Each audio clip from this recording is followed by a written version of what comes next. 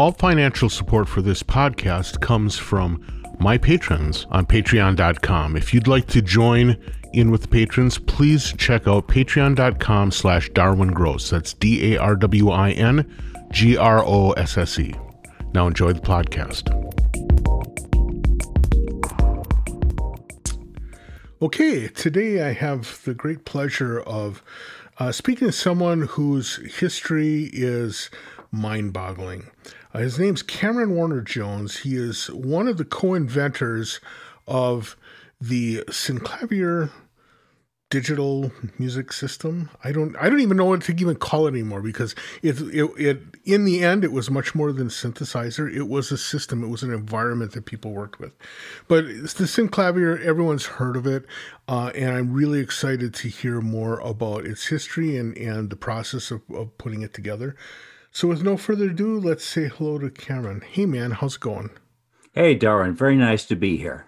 Yeah, thank you so much for taking the time out of your schedule. I appreciate you doing this. Why don't we kick this off for, I think there are going to be relatively few people who don't know of you and don't know at least some of the history of Synclavier, but I think it would be wise to just do a quick run through of like when you started working on digital systems and how you got started there, and then also what you've done in terms of product releases from then until now, because you currently have products available.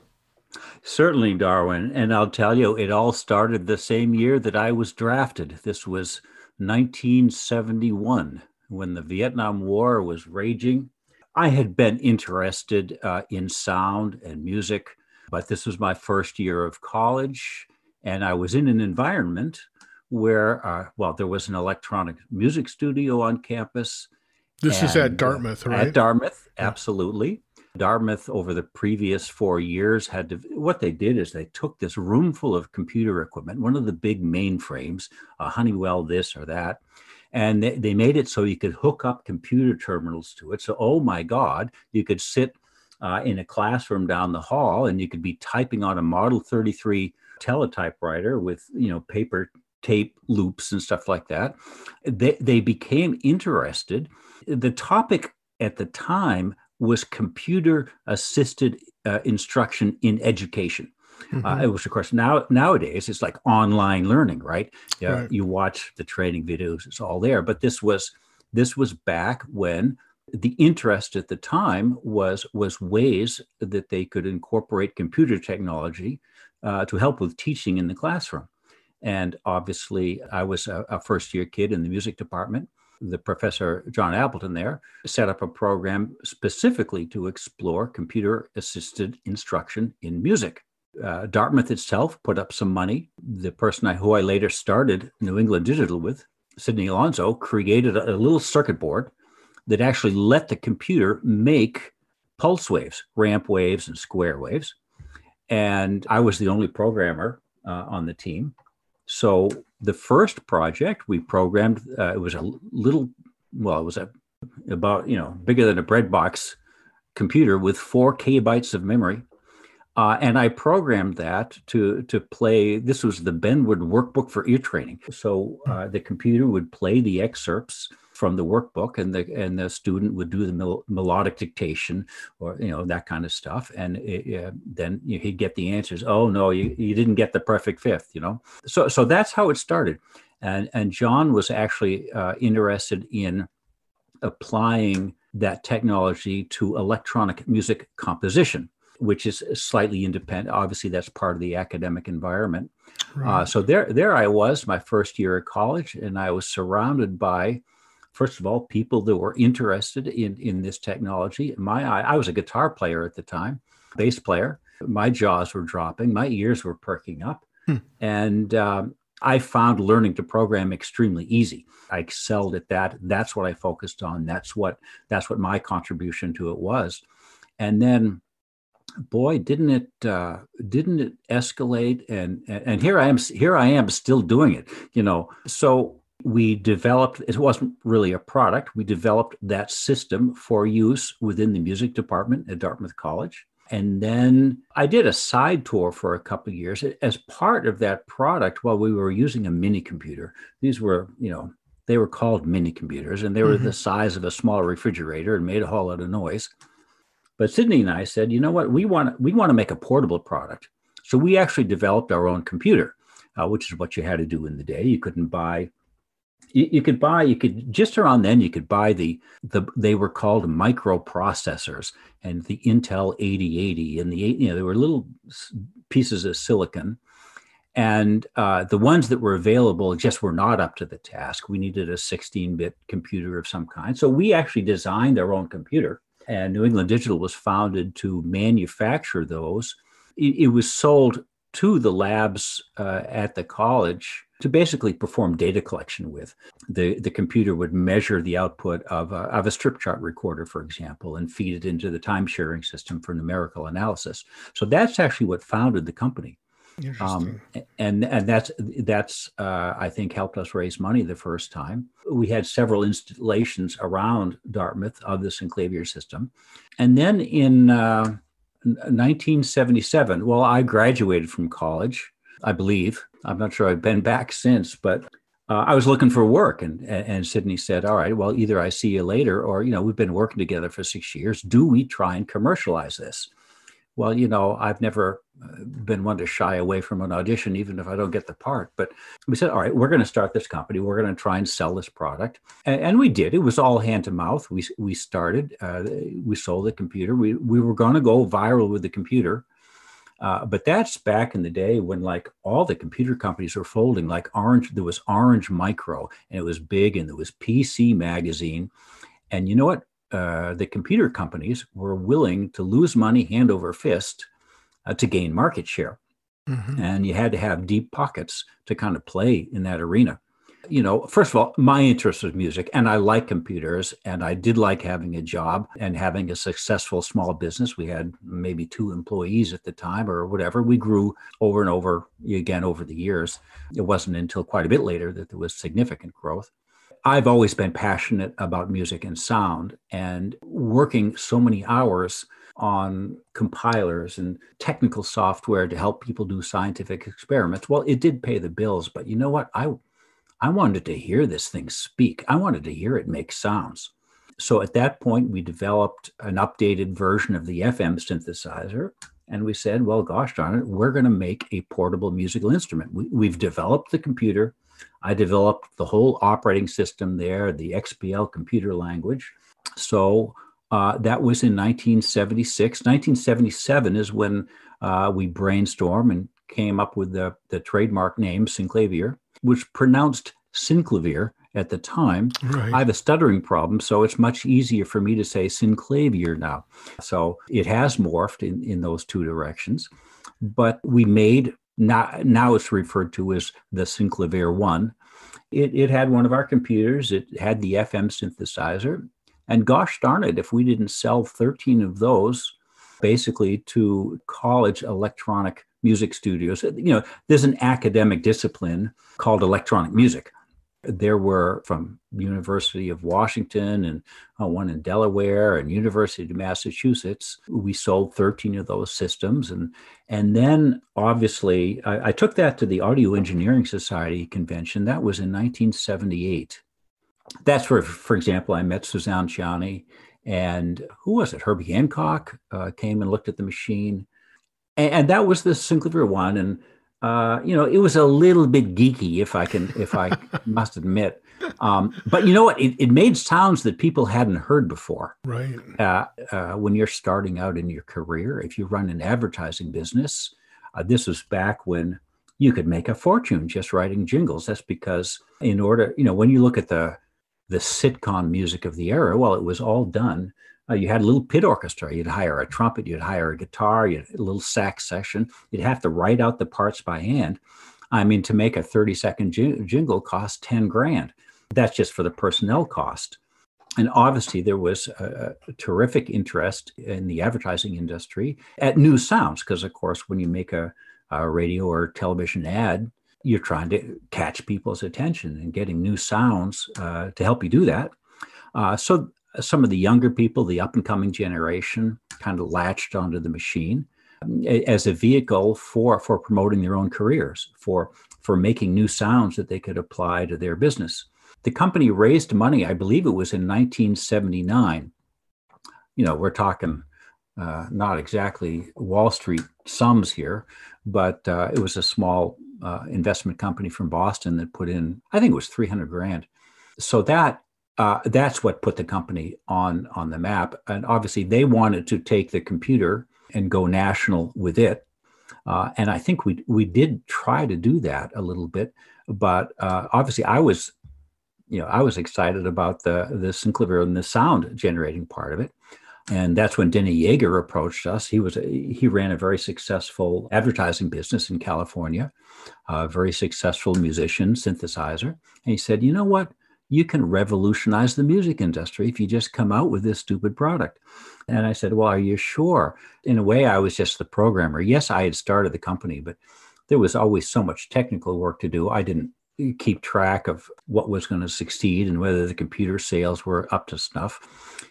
And so we spent about 6 months developing. Well, it was we introduced it as the Synclavier 2, and that was in May of 1980 as we went to the AES convention in Los Angeles with that. And that was an instant success, and that's really what propelled things going forward. The Synclavier 2 is the iconic one, the large format, beautiful keyboard, right? With a rack of gear. Yeah, at the time, it was a box about the size of a small refrigerator.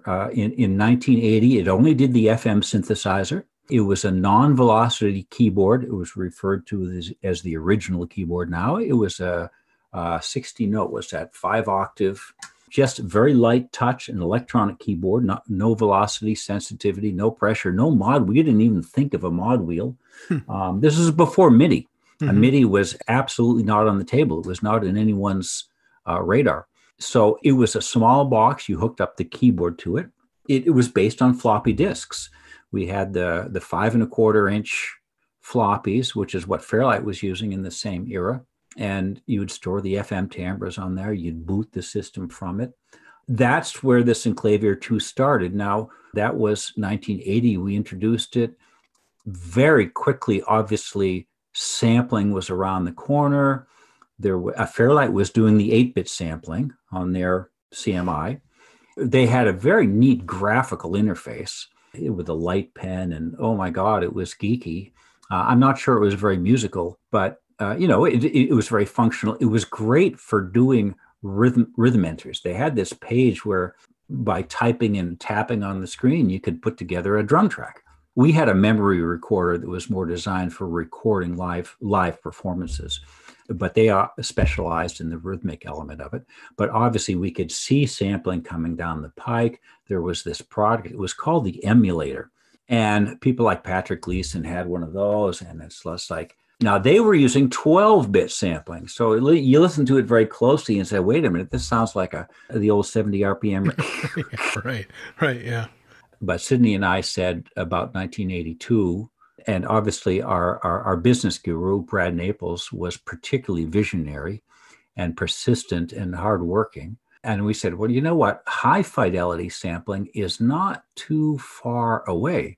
So we began working on that. And the pictures you see of the system from the 1980s, we developed I call it a synthesizer. It was called a polyphonic synthesizer. What's the difference between a recorder and a synthesizer? If you're playing back a sample, well, maybe it's just like a recorder. Right. But our technology actually colored the sound in a little way because, well, we wanted variable frequency, which means we didn't do the sampling rate very accurately. But you know what? It enhanced the sound. It made it sound live because, of course, you were using it to play musical notes up and down the keyboard. So that was in the 83-4 time frame. And we developed, Brad particularly pushed us, we developed that absolutely world-class, the black keyboard, which was incredibly expensive at the time, but we had a piano technician on staff. It was, I think it was the same keyboard. In fact, I believe Dave Smith made that action as part of one of his products, but we had a piano technician actually tune each one. So it was the best playing synthesizer you could get. If you had good keyboard chops, people like Eddie Jobson or, people that really, really play well. There are still a lot of people that use that just because of that keyboard. Well, yeah, and that's why they keep it going. I get requests, can you hook it up to a MIDI keyboard? Well, no, you can only hook it up to a whole computer, and you buy the whole rig. And then, of course, there were the hard disks came out. There were SCSI disk drives, and you could buy a 5 megabyte hard drive. And Sydney said, gee, Cameron, we want to do sampling. Here's the hard drive. And oh my God, my life was a nightmare for about 2 years because the disks, you could just barely do 50 kilohertz sampling. The disks just weren't that fast. You could barely get data on and off the hard drive at the rate to support real-time audio playback. But anyway, so we branched out into the hard disk recording product. That's when we developed the tapeless studio concept, kind of from a different direction. The big market of the era, if you look at the whole history of media and whatever, this is when cable TV was skyrocketing. So instead of having just 3 networks, all of a sudden everyone had cable, and there were 70 channels. And there was a massive demand for content. It wasn't just 3 primetime TV shows and the 18 ads that go along with them. Well, you had ads and music videos. So the demand for music tracks for video production just skyrocketed. And obviously, since we had the sampling, it was very natural to use our machine for sound effect placement, both hard sound effects, Foley effects, so it's a gunshot and it's in the dramatic scene. It's a scream. Yeah, but oh my goodness, you apply some of the synthesis techniques that we did, for FM synthesis and sampling. You apply those techniques to quickly in real time combine sound effects. Well, you're actually designing sound effects to go in the movie or the commercial or whatever. So the technology that we had developed for synthesis just became in demand in all the video post-production houses. They really needed our machine to do competitive work. So during the 80s, up until 1990, 91, 92, well, it was the first digital audio workstation. We didn't coin that term. We didn't realize what it was. Right. It started out as, when we registered the trademark, Synclavier, you have to use a noun. Okay, it is this, and the brand of it is Synclavier. And we first called it a performance instrument. It was the Synclavier branded performance instrument, and then it became, a digital musical instrument, and then it became the digital music system, and then it became the digital performance system. And somebody somewhere coined the term digital audio workstation, which then I think we did kind of adopt. But that's the history of NED. And obviously by 93, when the personal computer came out, well, this is so hard to imagine, but it used to be you go in there and there is first of all, you need a whole room. There's the grand piano and all the 24 track tape recorder, 2 or 3 of them synced together. That is the kind of equipment that it took to make all your recordings. And of course, that dated from pre-CDs. That's the technology that was used to create it. And the New England digital product of the era, it fit into that business model where the studios controlled the production. They had big equipment budgets. They could get financing. But obviously, whenever the personal computer was invented, at that point, it became more of a democratic process where it became much more practical for producers and, people actually making radio commercial soundtracks and so forth to work at home and work in a smaller environment. And the NED products just didn't fit into that business model. And NED was never, how do you make the transition? Well, like 3M used to make, and Studer used to make these great big, huge tape recorders. Those companies managed to segue to other products, but companies like Fairlight and New England Digital couldn't make the leap to you sell software and sell plugins, and that was too much of a leap. So that came to an end, and then I was kind of out of that field for a little bit. I did some work for Mackie Designs, I did nothing for a while, which was a very good thing to do, which I started working on this shit, working around the clock, like at age 19. Right. Yeah, when you were still in school, right? Well, yeah, absolutely. And I remember I was turning 30 and I had this big light bulb moment. Oh my God, is that middle-aged? Um, and this is the truth. I got out the dictionary. Middle-aged. Oh no, middle-aged is 45. So I felt a sense of relief. But anyways, I kind of took a leave. I went because I wanted to have some musical credentials before my life passed away. But so I went to music school for 2 years. I studied double bass and I had an orchestra job, which was really important to me. So I did that and I worked for Mackey for a while. But then there was a successor company to NED and they didn't do very well. And then somebody bought it up over here. Then the bank foreclosed. And I think it was in 1998, I actually approached the bank that foreclosed. All right, here, I'll just take it off your hands. So a person who had worked at NED, Brian George, bought up the hardware pieces. I bought up the software pieces. So in 2000, that's when I did the first product that used a modern Mac computer to perform the computational function. So you could hook up the original voice cards and the original tower, and you hook it up to a modern Mac.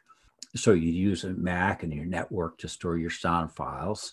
And that was called Synclavier Power PC.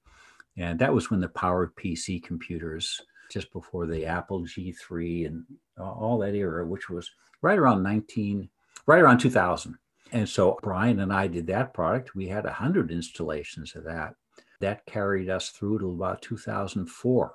And then between 2004 and 2014, there really wasn't any development. There was no technical breakthrough that let me do anything else with that existing technology. I was busy pursuing my career as an actor and as an actor in musical theater.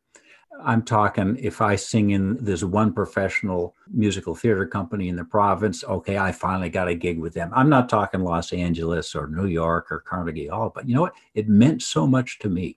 There was no real technological development that let me do anything else. But by about 2014, 2015, about the time all the computers became 64-bit operating system, their ability to crunch numbers was just, well, it was a whole new level. At that point, the computer could actually recreate the audio, not just control the digital voice cards, but actually model the digital voice cards and create the audio, very sounding like the original machine. I had sent out feelers with a couple of the big plug-in companies, and I had a couple talks with people.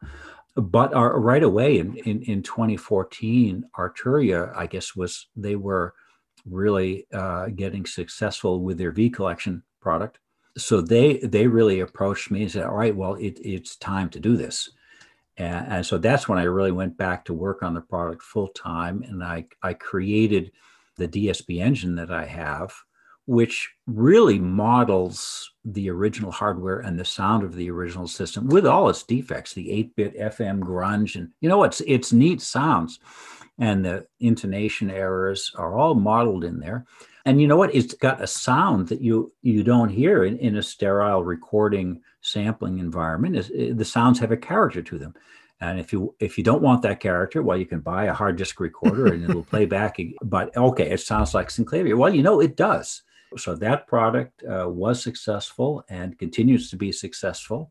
And then it was you couldn't buy the parts for the Synclavier Power PC anymore. The QuickLogic little goofy thing, wasn't made anymore. But I kept getting calls. Gee, can you make more? Can you make more? Can you make more?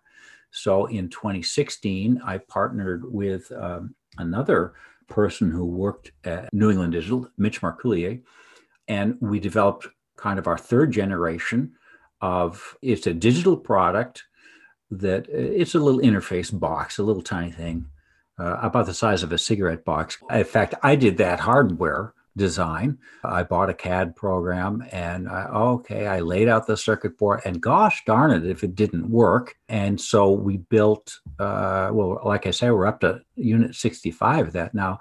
But so people are around the world, they've gathered pieces of the Synclavier systems that were built over time.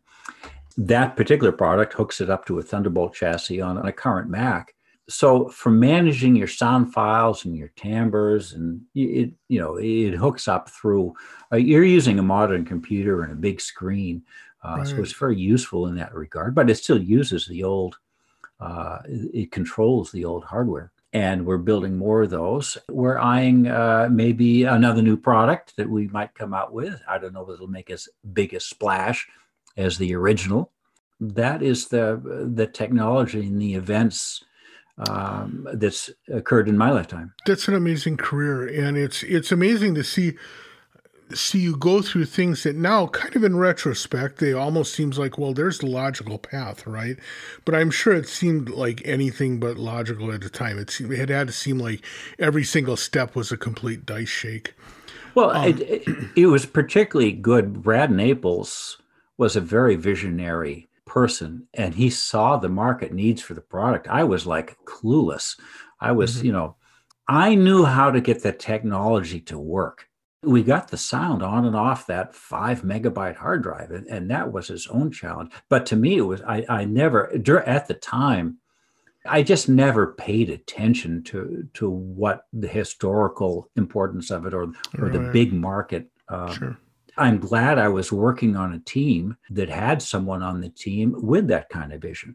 Right. Because they were able to create a successful business, and I was doing the technical part of it. But here we are. It's just that's the story.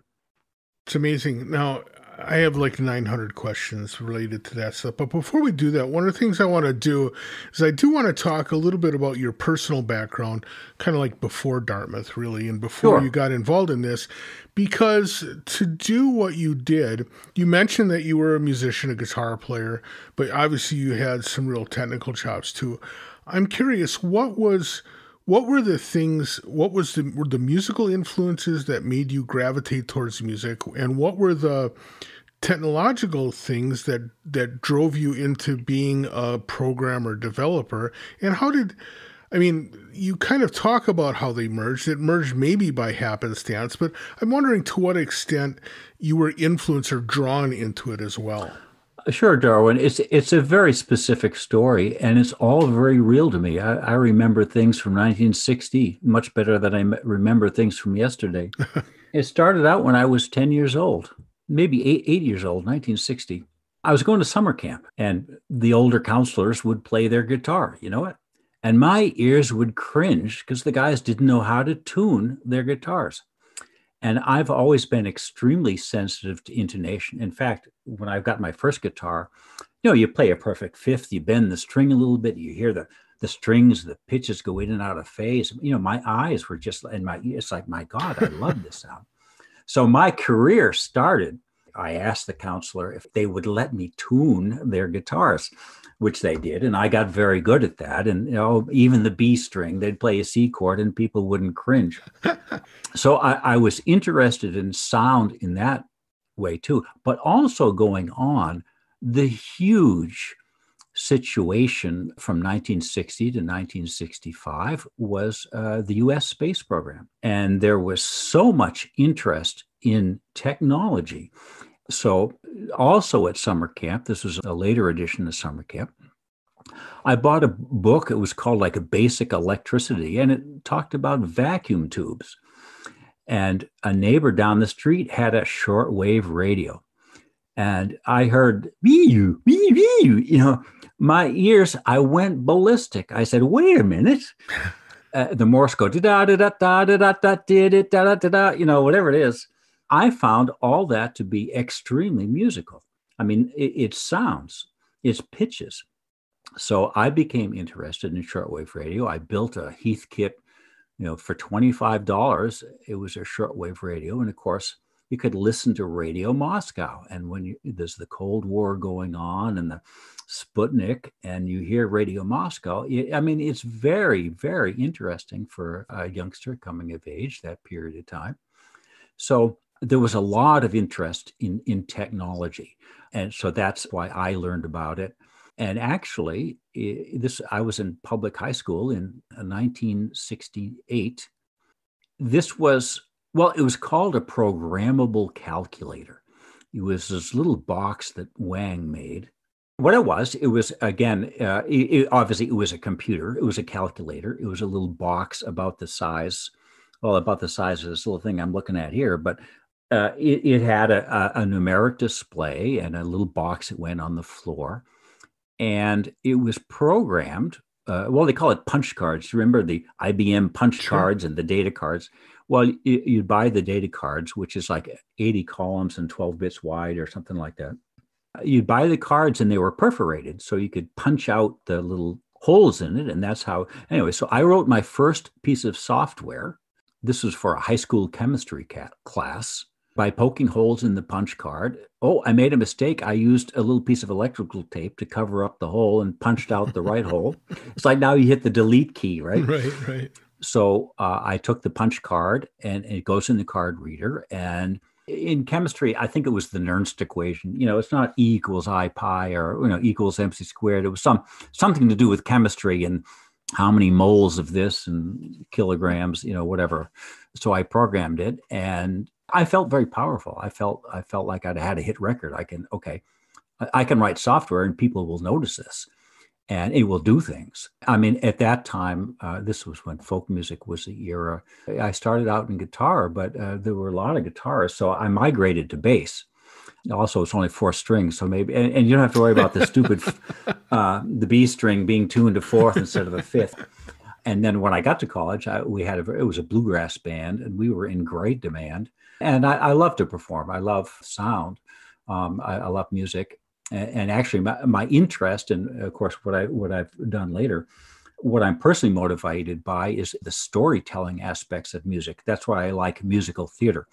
I think it's a great form. It's an oral tradition. Every musical theater piece has great education. It's just a way for young people to vicariously experience, like West Side Story. What happens when things go wrong? So I was always interested in music.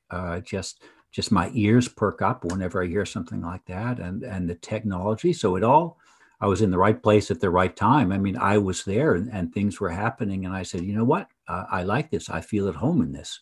So that's how I got into the field. It was very, very emotional, very, very passionate involvement on my part. Now, I know that John Appleton was really in one of the guiding lights there at Dartmouth. To what extent did he draw you in, or did you go and put him up against the wall and say, I have to work on this? Or how did that interaction occur? I'll tell you exactly. And this was, as I mentioned earlier, there was a program, there was a movement, what would you call it, within Dartmouth to explore the use of the computer in education. So there was a professor at the engineering school, Fred Hooven. John, he graduated from Columbia, must have been about 66 or 68. I'm embarrassed, I don't remember. This is when colleges were establishing electronic music studios. They have a classics department, they have they have a voice department. Well, okay. Around the country, colleges were setting up electronic music departments. So Dartmouth was doing that. John Appleton was the professor in charge of the Bregman Electronic Studio there. I never met Mr. Bregman, but I believe he was one of the big donors that helped get that going. The year before I started there, John Appleton from the music department and Fred Hooven from the engineering school said, well, all right, let's combine this computer technology and music and make a little sound box. So they had the program going. John Appleton and Fred Hooven convinced Dartmouth, all right, we're going to assign some internal resources to try and make a little thing that the students can use. So basically they posted a job opening. They needed someone to do the programming. During my first year at college, I was taking a lot of music courses. I had a counterpoint course that actually was taught by John, unrelated to his electronic music. Right. There was a counterpoint class, just traditional music theory. And obviously I heard about that. And basically they needed a student programmer. This is when computers got their summer job working in the computer lab. Well, I beefed up my resume. Hey, I had written, I had on that stupid Model 33 typewriter. It's not that I could get it to sing and dance, but you know what? You make the head go back and forth. It draws graphics on the paper. The bell, oh God, this is funny. Like it's got this bell, and you could make it do rhythms, right? So I programmed the Model 33 teletypewriter as if it was a musical instrument. And so people noticed that. So in the summer of 1972, that's when I was hired as a student programmer. So it was really John Appleton and Fred Hooven who had the initiative to kind of push within Dartmouth the use of electronics and computers in the field of music. They tapped into Sydney at the engineering school and assigned Sydney the task of making a little device so the computer could make the tones. And they hired me as the programmer. And gosh darn it, if we didn't get it to work, I didn't realize it was revolutionary or whatever. They were crude sounds, but you know what? It was the first time that a person could compose music by typing. Right. Nowadays, of course, you use Sibelius or you use a composing tool. You enter the notes on a page using your software, and you create a MIDI file and you hear it. But this was the first time you could go to a computer. You could use a language. We developed 2 or 3 computer languages at the time. So you could actually create a soundtrack by sitting at a computer, editing the text file, hitting the play button, and it would render that description of the music into audio. I'm a little curious. In that time frame, were you aware, or did you interact at all with like the things that Max Matthews was doing, or some of the things that they were doing? Yes, exactly. Out of Columbia? How did people? I mean, now you'd be like on some sort of forum on the internet, like exchanging ideas. Clearly a different time and different technologies. What was the way that you interacted with all the other people that were inventing musical computers, or especially I think of inventing musical computer programming languages? That was a real rich environment, but you had to be talking to each other. In 71, well, yes, in fact, I did several trips to Bell Labs and met Max Matthews. So I would say that was all on John's initiative. Obviously, John graduated. He did his graduate work at Columbia. And this is where, the people of the era like John Chowning, they were a clique, they were a club, and they were, and I don't mean that in a negative way, they were the leading group of intellectuals that were just creating this technology and defining this academic endeavor called electronic music. So there was a lot of networking amongst those individuals.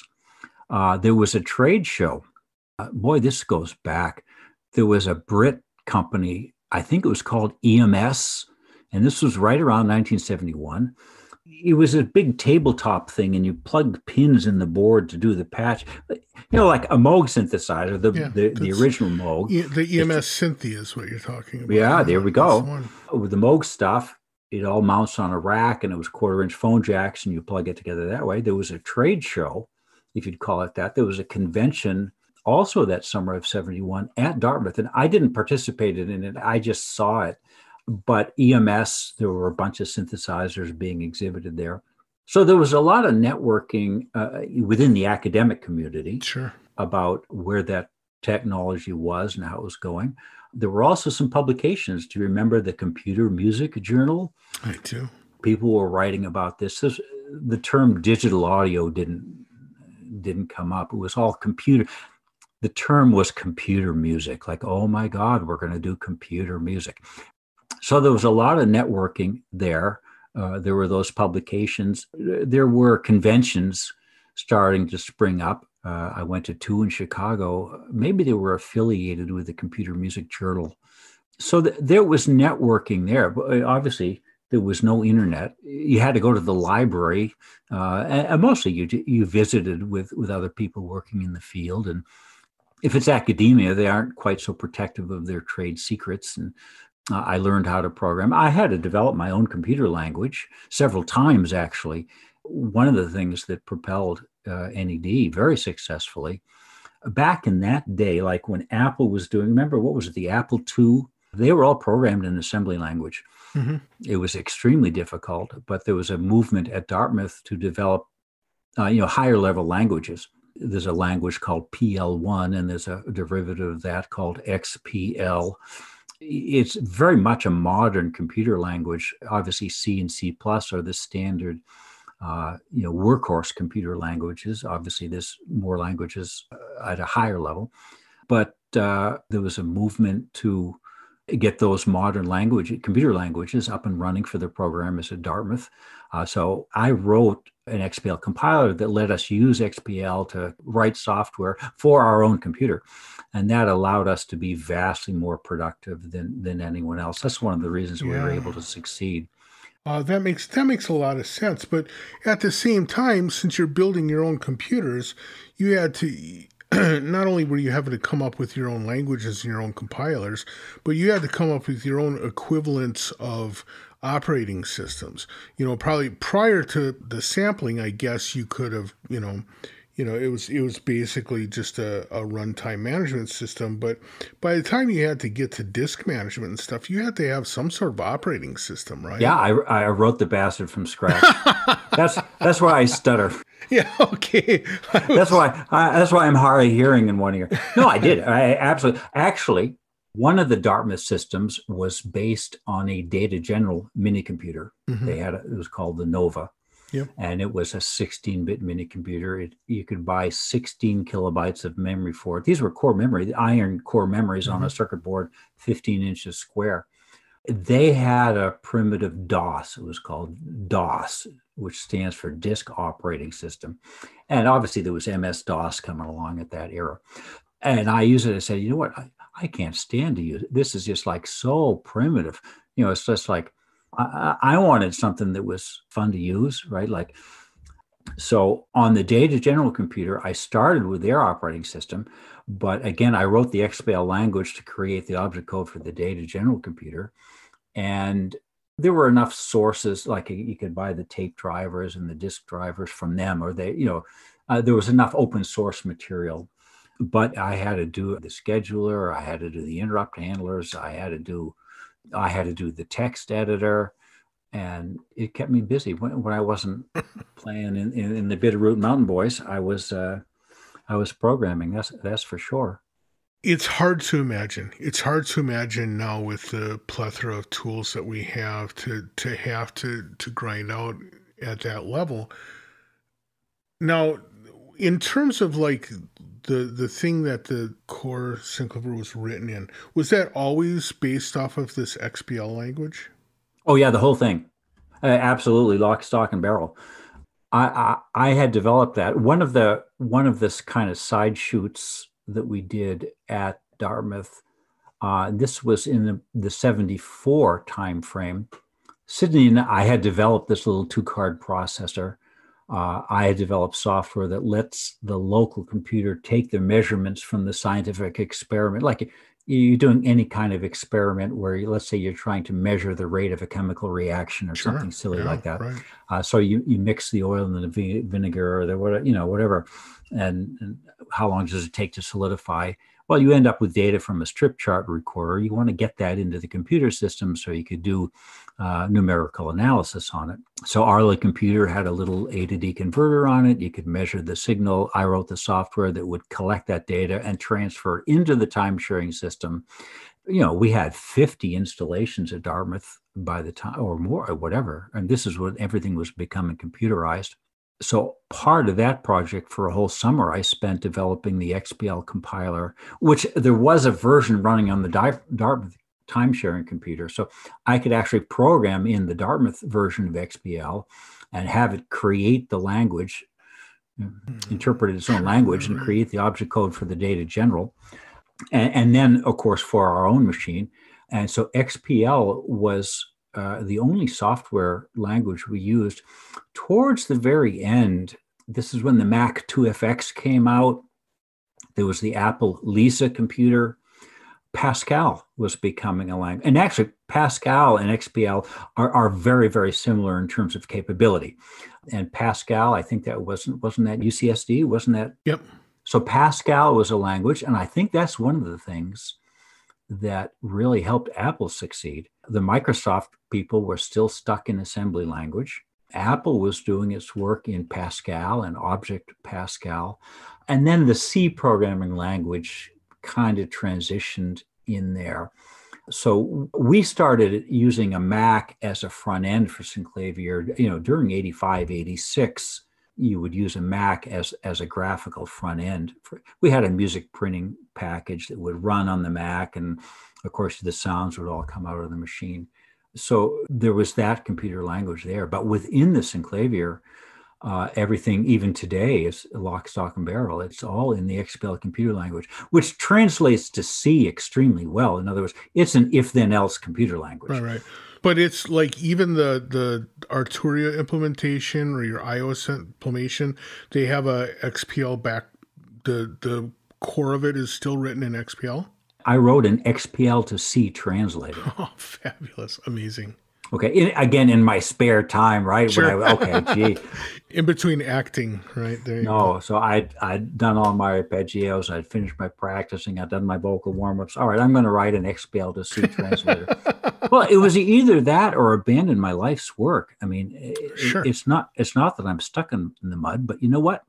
That was my life for 20 years. We're talking from age 20 to age 40. I mean, that's a significant portion of a person's life. I didn't want to let go of that. I said, I know this is obsolete technology, but the way it works anyway. So I translated some of that software into C. Mostly for the Arturia product, of course, it's all written in C+ internally. Mm-hmm. And they have a huge graphical user interface, which hosts the whole product. I'm only, Right. My contribution is the DSP engine of it. Got it. So I developed a representation of the Synclavier hardware model to a little bit of an alarming level of detail with all the shortcomings that we had in the hardware. So it created the original sounds, which I had off a floppy. So I was able to convert the timbres so they would work in the Arturia product. It was all very, very authentic. So going all the way back to the Synclavier 1, 2, I mean, most of the voice, what was the division of labor between what the voice cards did and what the software did? Well, I'll tell you exactly. Back in that era, the computers were not capable of processing the audio in any way, shape, or form. I mean, it just took the computer we had, had roughly a 1 microsecond cycle time. Like it could take a 16-bit, no floating point hardware. Floating point took ages. It was a real challenge for the computer to get one channel of digital audio on and off the hard drive. There was no number crunching, real-time number crunching.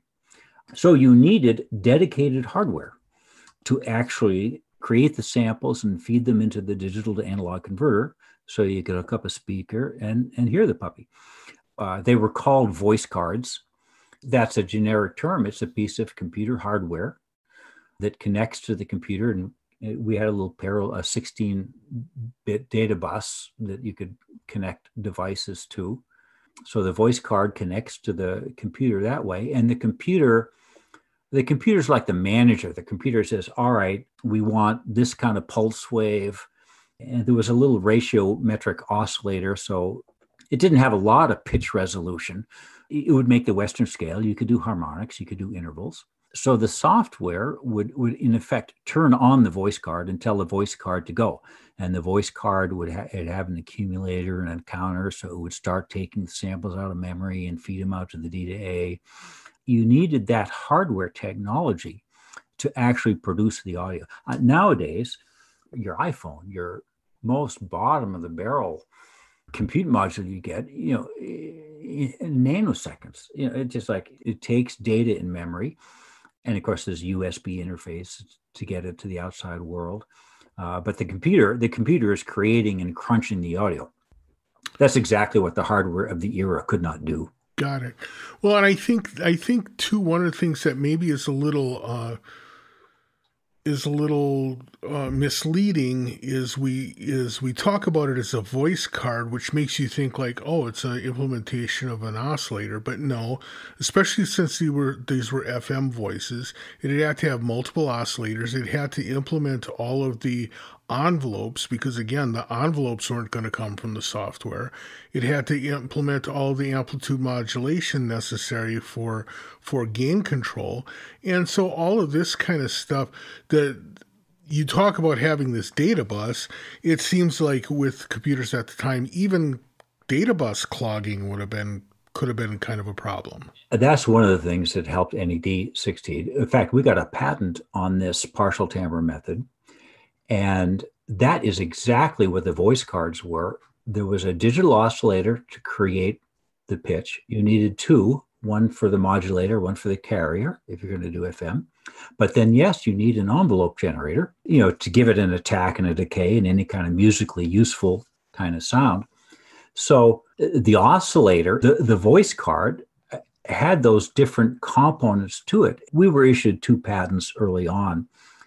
And the envelope generator, it had 3 sections to it. One was a volume control. Now, you used a D to A, an 8-bit D to A in the FM case, to create a reference voltage that fed into the second D to A to control the volume output of the second D to A.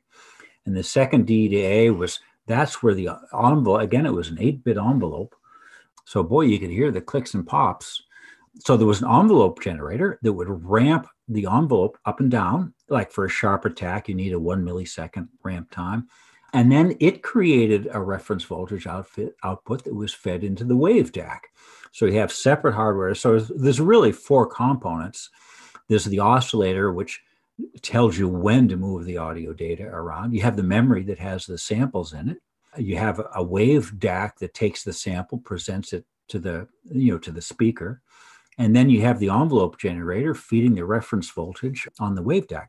And so the result is a musical instrument. I mean, this is where the voice card just gets the audio data out. But you're absolutely right. You have to gate it intelligently. You have to modulate it in a way that's musically useful, that makes interesting sounds that, for example, you can sell, to make radio commercials out of. Right. Now, one of the things that the Synclavier was like way pre-MIDI, and this whole concept of a tapeless studio was pretty novel prior to MIDI, but MIDI comes traipsing along. Did NED ever have any kind of a MIDI interface for the Synclavier system?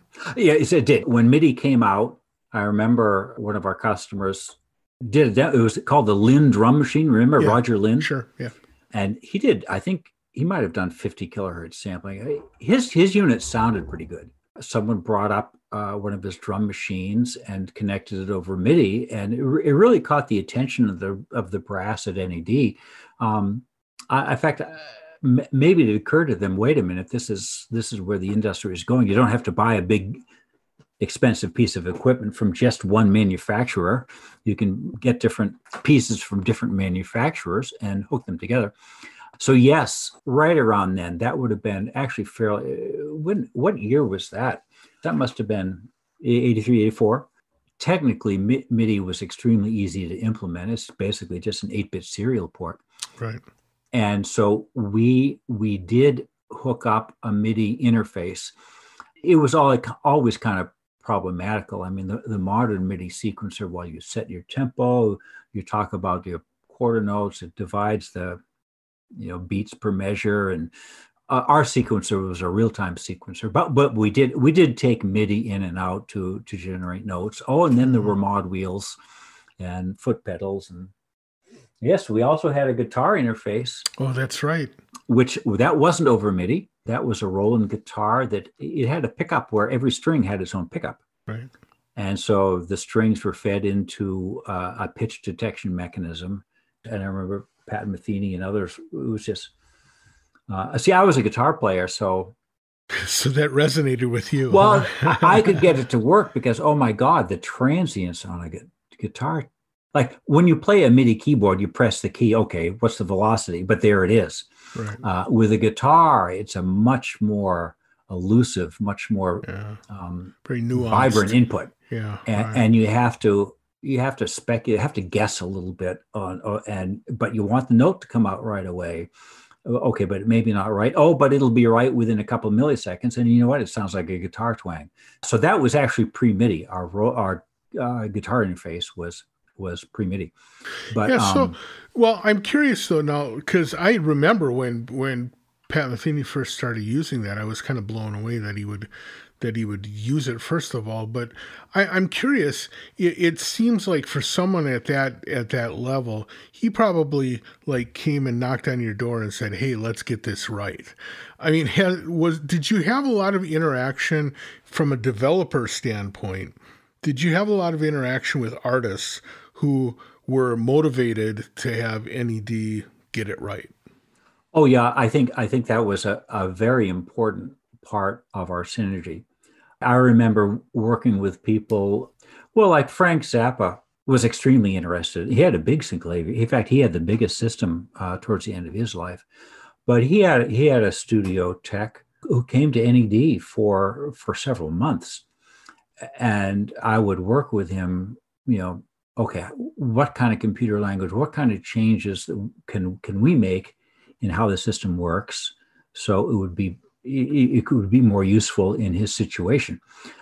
So obviously, we were on the bleeding edge. People were always saying, well, gee, we want this. Can it do this? We need more storage. It has to be faster. We need more voices. We need more music printing. So there were a lot of requests we were getting from the customer for capabilities in that way. But obviously, behind every great artist, or behind is the wrong word, every great artist, when that artist has a successful work, I mean, there's a creative team producing the puppy. And like Barbara Streisand did the album, but it was Albie Galutin that did the synth track and did the, design the sounds. And he said, wait a minute, this FM, we need this and we need that. And people like Michael Jackson, for example. Well, Quincy Jones was doing a lot of work getting the sounds, getting the performers. So there was a lot of collaboration. And on the other front, like from a pedagogical point of view, Oscar Peterson was a big customer. His use of the system was very pedagogical. He would play in a track and then improvise right on top of his own. And he was using that to teach jazz improvisation. So he needed extra things in the sequencer to have it be easier and faster to use. So there was a lot of collaboration over the years. This went on for a very long time. Nowadays it's like, oh, the internet comes and goes, or like, oh, there's Facebook. Oh, Facebook's gone. Now it's this. It's just like things change very quickly. But this went on. Really, it grew. But the fundamental technology was, shall we say, 22, 23 years from 1971 to 1993. Right. And that core technology did not change during that period of time. It grew, but it was all based on the 16-bit sampling out of the poly memory and the same operating system, as primitive as it was. So there was a lot of collaboration on evolving that body of work over that 22-year period.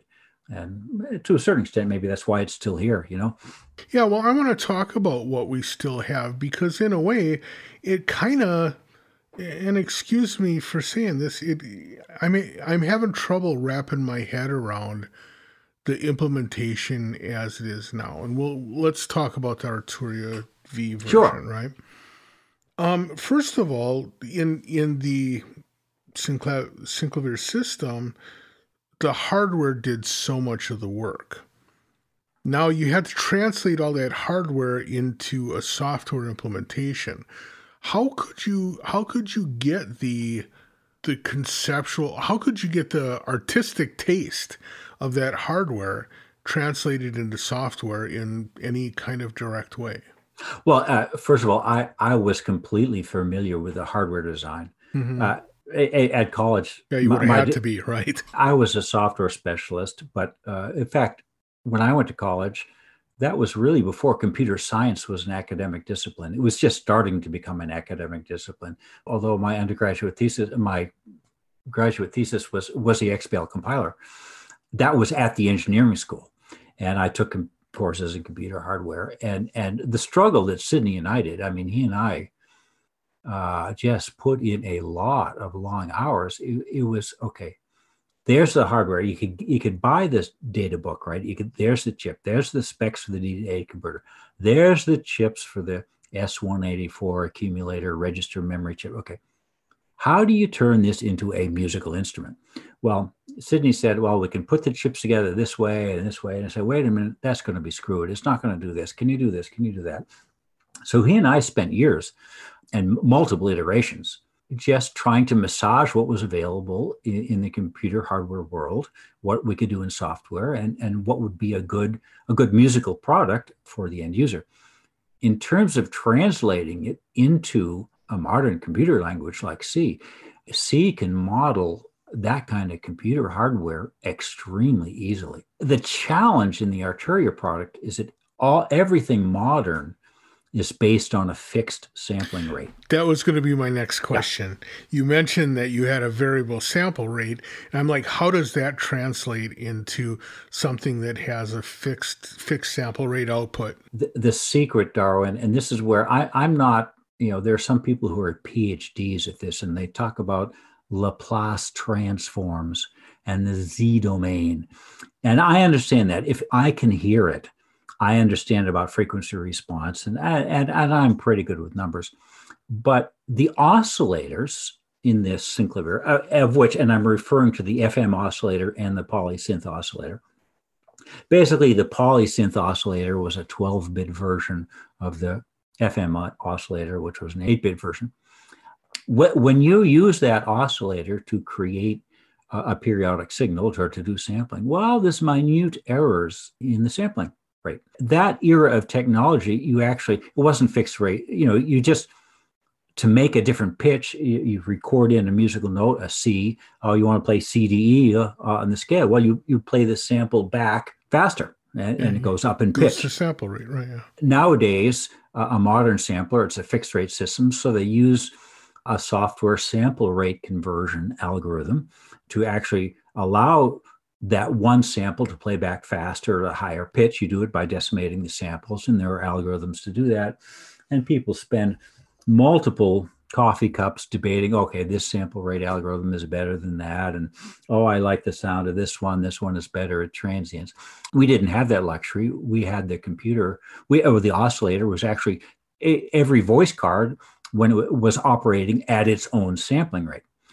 So one of the things I developed as part of the Arturia product is a mathematical model that figures out what the spectral impacts of those variable sampling rates are. Like if you analyze it, if you run a variable rate sampling system through a spectrum analyzer or through an audio analysis tool, well, you can see what it does, and it blurs the spectrum a little bit. I'm coining a new name for it because, we might use this in a product someday. I call it time domain dithering. And what it is, dithering, people are familiar with dithering. When you have a 16-bit converter, well, the quantization error starts to become audible. If you add a little bit of random noise in it down at the 1-bit level, well, you dither the samples plus and minus 1, and okay, instead of sounding distorted, well, there's a little bit of a white noise floor, but it doesn't bother you. Synclavier, the hardware design that we had, did that at the hardware level in the time domain. And it was the samples would be a little bit early and late. It's very similar to dithering the audio level, the way a D-Day can. I can see your eyes glazing over. No. I'm imagining an implementation of this. So no, this is mother's milk to me. So just let her run. So the Synclavier, because it was it was a hybrid system. I mean, it was a digital oscillator. The samples were in memory, but the envelope generator I described, it was all analog. It was VREFs from one D to A to the other. Then we had an analog distributor that would, you take the 16 voices and route them to 16 analog outputs. So there was an analog component to its sound, and starting with the time domain dithering. So what I've done is I've developed a mathematical model that allows us a fixed rate system to recreate the audio artifacts. Oh, that's beautiful. Yeah. And that's one of the reasons why the sampling and some of the stuff I'm working on sounds different than what you hear when you're just using traditional sample rate conversion algorithms. It captures the sound of the variable rate system, the hybrid analog digital systems. And that's what we're trying to do. That's the mission we're on now. That's fantastic. That's really exciting. I love to hear about it. Now, this also, hearing about this, and it makes me want to ask sort of a flipped question. And this is something that I like asking people. Generally, I do it offline, but I'm going to put you out in the spotlight on this one. You have had quite a career primarily with one thing, with many implementations. Is there anything that you wish you would have done differently that might have made the whole thing easier or the whole thing better? Or do you feel like you lucked into the right path all along the way? In hindsight, I wished I had done my more advanced music education earlier in my career, because I really felt hampered by that. Really? Up until I went to IU in 1982. I think one of the challenges of any art technology kind of product is if you're sitting in the middle as the inventor, there are genius creative types that want to use this instrument to make sounds with, and they want to use it in ways that, makes your jaw drop. You're going to do what? You combine these sounds and, you're going to do what? And next thing you know, you have a rocket ship taking off made from a cat growl or something. It's just like, right. Particularly once I had 2 years of real professional music education under my belt, at least I had some common terminology with music and sound designers, and things like intonation and articulation and rhythmic accuracy, and I had the right vocabulary. For the first 10 years, I was always trying to decipher what they were meant, and they were saying, "Listen, you idiot, can't you do this? Can't you make the machine do this? Why does it have to sound this way?" Seeing the technology develop in front of you. And I used to read the Audio Engineering Society papers. One of the big discussions was, again, in 1980 and 1981. This is when the compact disc was just being created. Well, we were pushing for 50 kilohertz sampling because we really felt that made it technically feasible to really do full fidelity sampling. Oh, but no, they had to fit it on a CD or, whatever, before the CD. They could only fit so much data on a platter that would fit in a car radio. So they ended up doing 44.1 sampling. But I've always had good collaboration with the creative types. But that's the one thing. I'm glad I did it at age 30 when I was turning middle-aged. Oh my God, I was sweating bullets. I found that really, really helpful. And I'm able to use that, like in talking to the Arturia team, has a great team of sound designers working on their product. Right. I guess that's one thing I'm jealous. Oh my God, I wish I could have a sound design staff like that. So I'm able to talk to them in their language now. And I think that's been very helpful. It's really amazing. Well, Cameron, I want to thank you for having spent this time, for humoring me and wanting to dive into all of these different avenues and these different inlets of your mind. It's fascinating, and again, I feel like I could do for another several hours of this, but we are going to wrap it up. I want to be sensitive about your time. I want to thank you so much for doing this, and I really appreciate it. Well, Darren, I'm glad I could be here. I look forward to talking again sometime. We'll see you later. All right. Many thanks to Cameron for having the great chat and for helping us learn a little bit more about both the history and the current status of the Synclavier system. It's really, really amazing to think of all of the things that we now take for granted, all having to be invented on the fly by a guy like him. So thanks so much to him. If you have any questions, comments, concerns, whatever, give me a ring. I'm darwin.gross@gmail.com, ddg@cycling74.com, or ddg@20objects.com. Any of those will work. Feel free to drop me a line, and other than that, I will catch you next time around. Bye.